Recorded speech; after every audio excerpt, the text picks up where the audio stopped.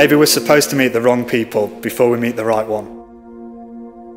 So when they finally arrive, we are truly grateful for the gift we've been given.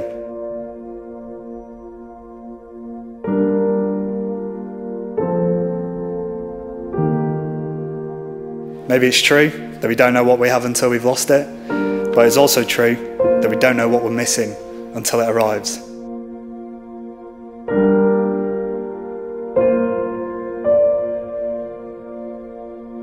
Maybe the happiest of people don't have their best of everything, but make the best of everything that comes their way. Maybe the best kind of love is the kind of love where you sit on the sofa together, not saying a word, and walk away feeling like it was the best conversation you ever had.